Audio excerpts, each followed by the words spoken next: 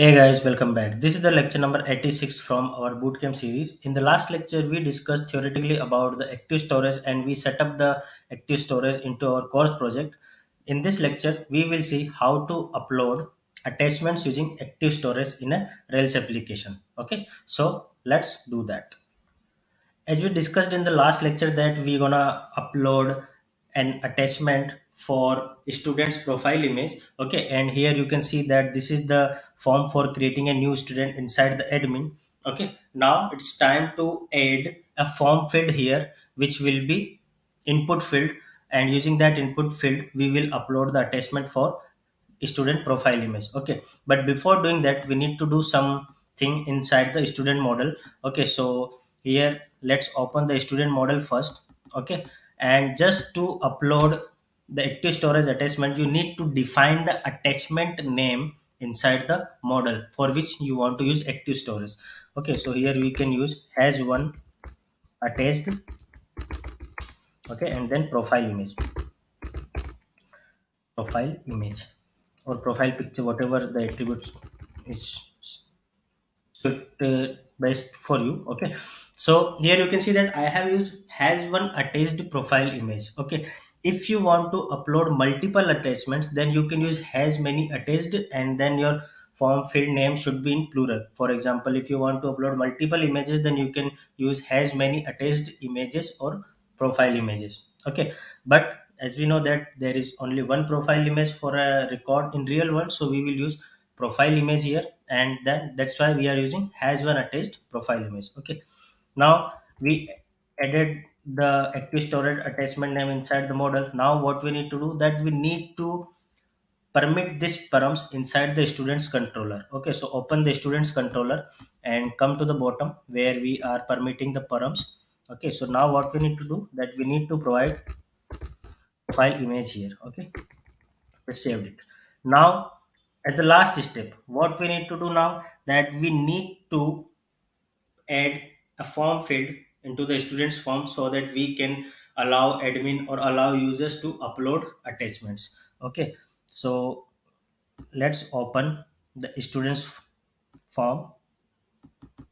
In the students form you need to copy this. Okay, so just copy this, however we will change this, paste it here, and at the alternate contact number let's make a text profile image. Okay, and then remove this text field and make it a file field, and then remove this class. Okay, save it. Now when you save it and reload the page you will see a file field at the bottom of the form. Here you can see that profile image. Okay, now just add a br tag here so that we can get the file upload icon in the new line. Add a br tag here, save it, and now let's see.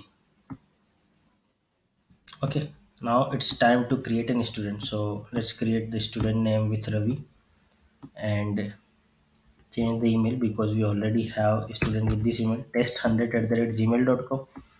And for the date of birth let's select an age, let's say 1998.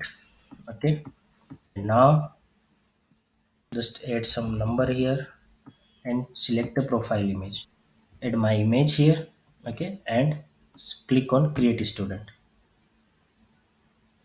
Okay, now this form is being submitted and you can see at the terminal that into the logs that you can see that a active storage attachment has been created into the app. Okay, and you can see that the uploaded file key, here is the checksum key, and here is the active storage upload history. Okay, it means our attachment has been created. Now what we need to do that we need to display this image on our browser's show page. Okay, or students show page on the browser. So just come to the last page and here you can see this is the last image which I create, last student which I created.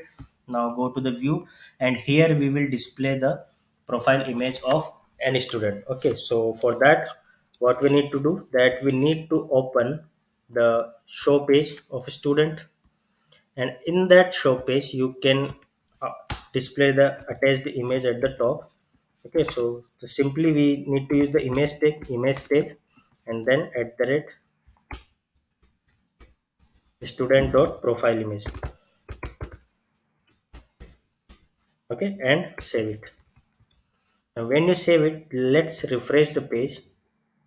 You can see that image is displaying here. However, you can add some custom styles here so that those styles can fix the image ratio or the image display. For example, let's say let me add some styles here. Say width 100 pixel and height 300 pixel. Okay, save it. Now let's make the width 200 pixel. Save it and refresh the page now.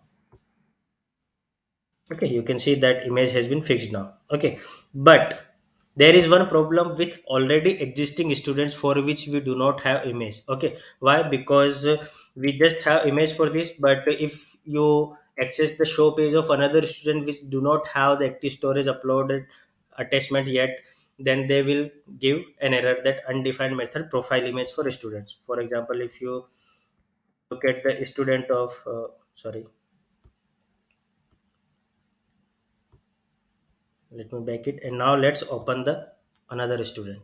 Okay, here you will see that undefined method persisted for nil class. It means the profile image for that already existing student is not exist yet. Okay, so you have only two options, that either you need to update that student and upload a profile image for that, or you can make a check that whether the image is exist or not. So let's make the check, because it's better to understand this functionality as well. So here what you can add, that if at the rate student dot profile image dot attached.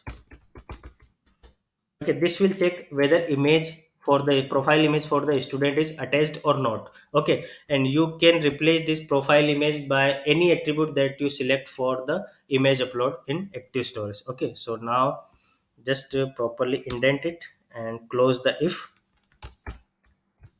and let's write end here, save it, and now refresh the page.